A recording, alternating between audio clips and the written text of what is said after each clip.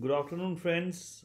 I am back after a long time because there was intervening exams and all other things and some other own issues. So I think I delayed the process of talking to you about three definitions of probability which I had promised. And so today I do the same thing which I had promised.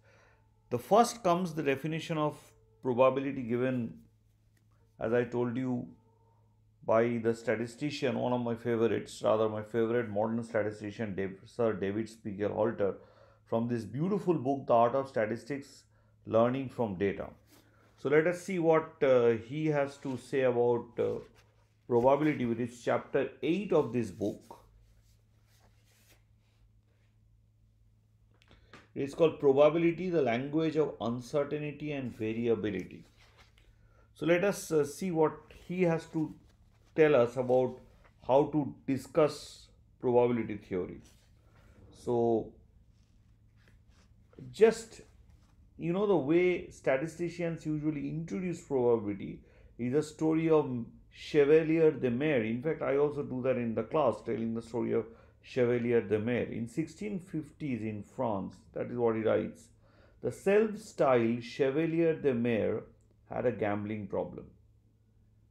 It was not that he gambled too much, although in bracket he wrote he did, but he wanted to know which of the two games he stood the greatest chances of winning.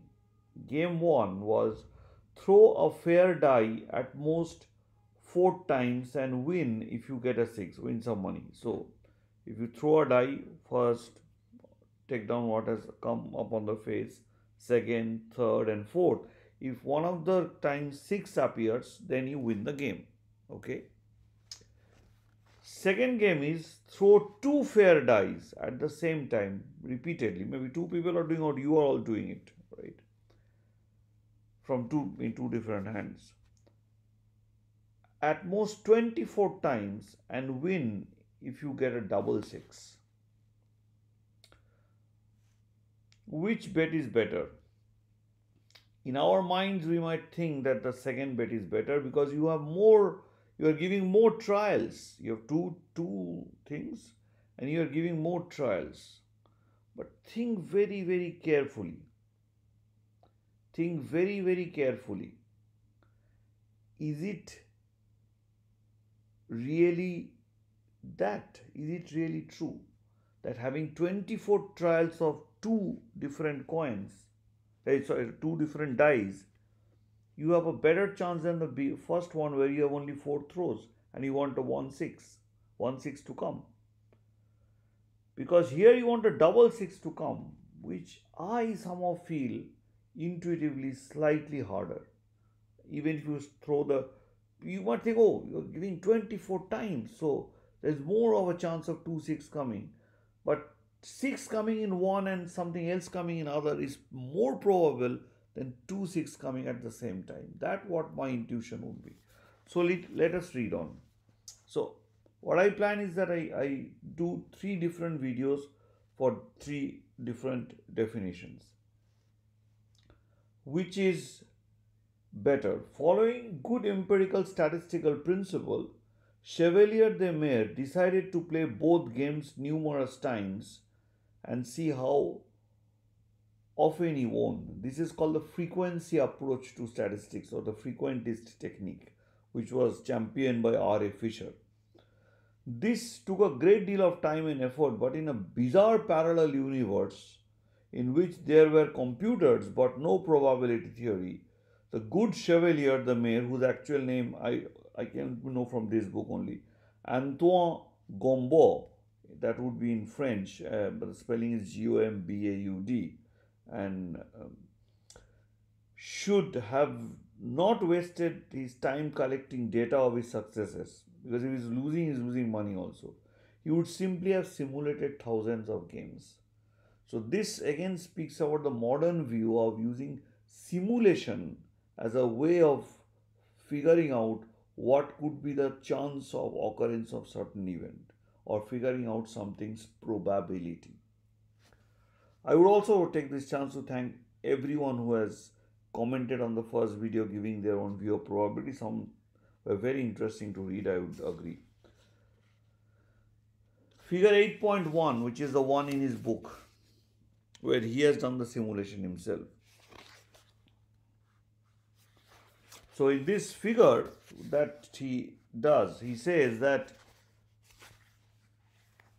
this figure 8.1 displays the result of such a simulation, showing how overall proportion of times that he wins each game changes as he plays more and more. Although the game 2 looks better for a while, just as I told you, after around 400 games each, it becomes clear that the game 1 is better, and in the very long run, he can expect to win around 52% of game 1 and only 49% of game 2. So the probabilities are already been calculated. 49 by 100 and 52 by 100, right? 0.49, 0.52. So something is more than 0.5 is more probable in the long run. This in the long run is a very, very key word which statisticians use. The Chevaliers rather remarkably played so often that he came to the same conclusion. Game 1 was marginally a better bet. So he was doing real physical simulation, but here in real world you do computer simulation. So it's the importance of figuring out probably that this kind of historical simulation is also done even to find stock prices which are random in a market. So the Chevalier rather remarkably played so often that he came to the same conclusion. Game 1 was marginally a better bet. This went against his erroneous attempts at calculating the chances of winning, and so he turned to the fashionable Mercenaries salon in Paris for help. Fortunately, the philosopher Blaise Pascal turned to the fashionable Mercenaries salon in Paris for help. Fortunately, the philosopher Blaise Pascal, who is also a mathematician known for Pascal triangle, was also a member of the salon, and who, means Pascal, in turn wrote to his friend Pierre de Fermat of the Fermat's last theorem about the problems presented by Chevalier, and together they developed the first steps in probability theory. The one you know that if I have n number of all possible chances, and you have to have the number of cases of whatever the number of cases are favorable to you, you divide the number of favorable cases by all possible cases to get your probability. This is essentially the frequentist approach. But there are issues with this for which we have to go to Kolmogorov axioms, which we treated. Despite the fact for millennia humans have gambled on the way bits of bone or dice would turn up when thrown, the formal theory of probability is a comparatively recent idea. After Pascal and Fermat's work in 1650s, the mathematical essentials were sorted out in the next 50 years or so. And now probability has applications in physics, insurance, pensions, financial trading, forecasting, and of course gambling, right? But why do we need to use probability theory when doing statistics? That is, understanding data. We have already seen the concept of data points being picked at random is in comma. Picked at random from a population distribution. The friend with low birth weight in chapter 3 was our first introduction to probability. Okay. We have to assume that anyone in the population is equally likely to be chosen to be a part of our sample.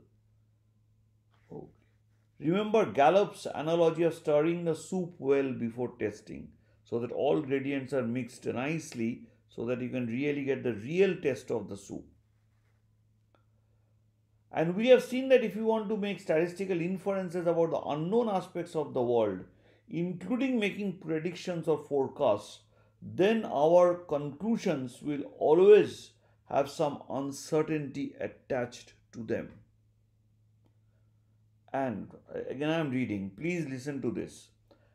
And we have seen that if we want to make statistical inferences, means drawing conclusions about certain things about which we really don't have idea, about unknown aspects of the world, including making predictions of forecasts like weather forecast which goes so wrong so most of the time, then our conclusions will always have some uncertainty attached to them.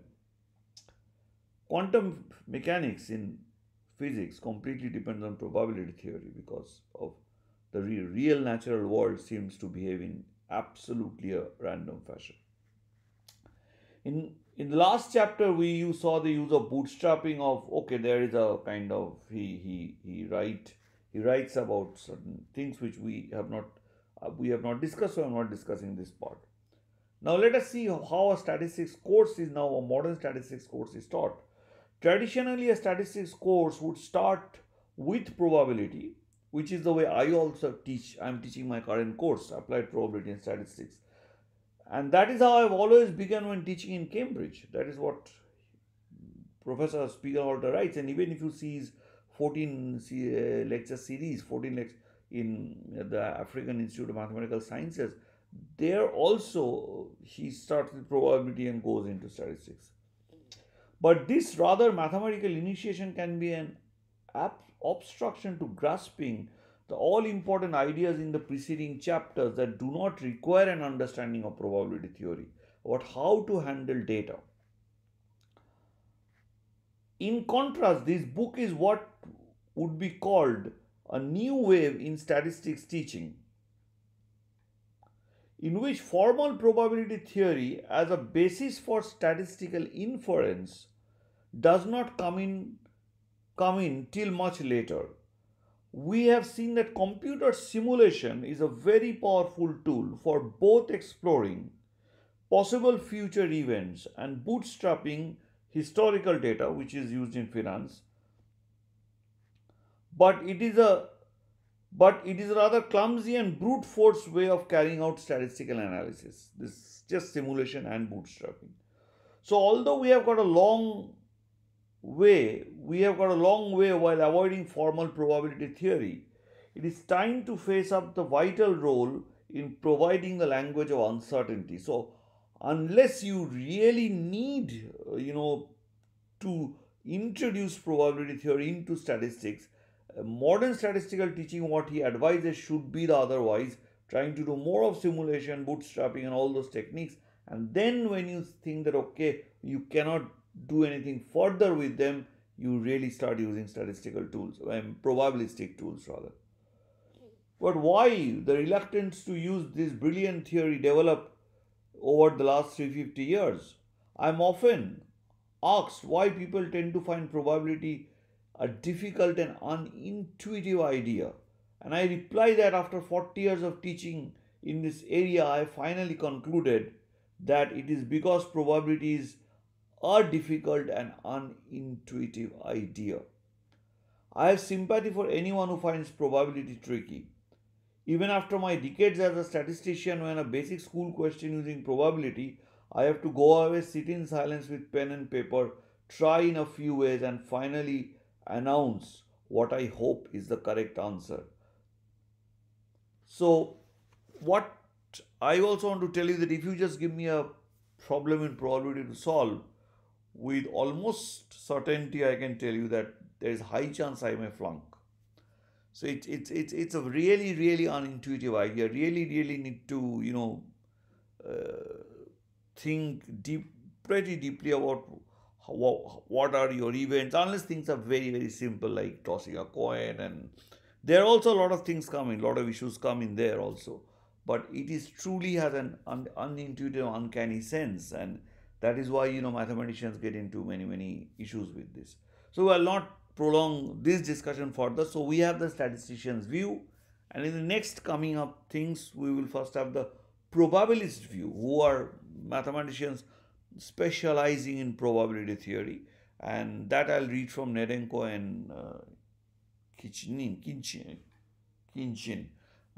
This beautiful book, The Elementary Introduction to the Theory of Probability. And then I will go and talk about how a mathematician who is not a probabilist, a pure analyst, would think about probability theory. So, with this, I